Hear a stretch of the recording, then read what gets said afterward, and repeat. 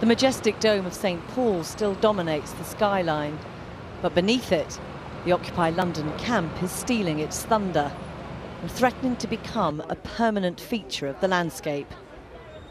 As well as some protest first-timers, there are veterans here from Climate Camp and some who've come virtually straight from Dale Farm. If you're doing nothing, you can do something. It's highly organised.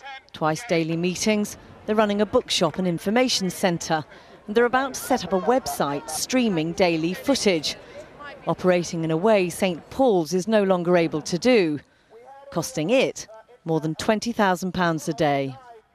This is becoming an increasingly high-profile and polarising protest.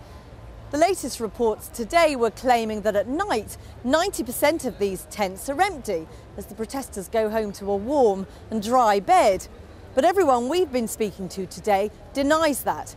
They say the tents are full, and what's more, they'll be full for many months to come.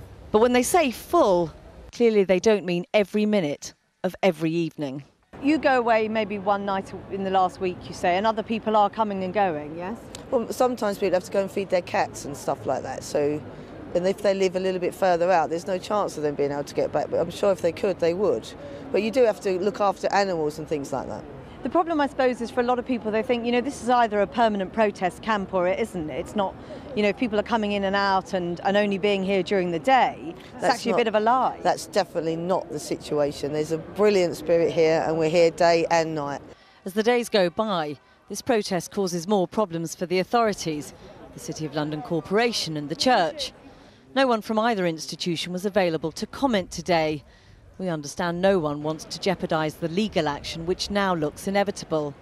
Law fairs, show, you've got Remembrance Sunday, all the events leading up to it. However, the Conservative MP Mark Field was out and about today, trying to get his message across to the protesters that enough's enough. It was a valid weekend of protest that we had the weekend before last, and it isn't just, I suspect, the usual suspects here. If a protest is valid for 1 day or 2 days, then it's always valid, isn't it? Well, no, but there's making a protest and there's having a semi-permanent encampment. I'm very proud that we have a tradition in this country of open protest. It's very much an important part of democracy. This is a very modern tradition of protest. They don't want to do it just for 24 hours. They've decided they want to stay.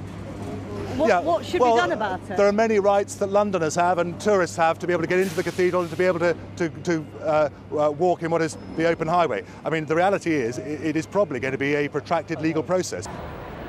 Whether the protesters stay all night in their tents or not, they're certainly bedding down for a lengthy stay.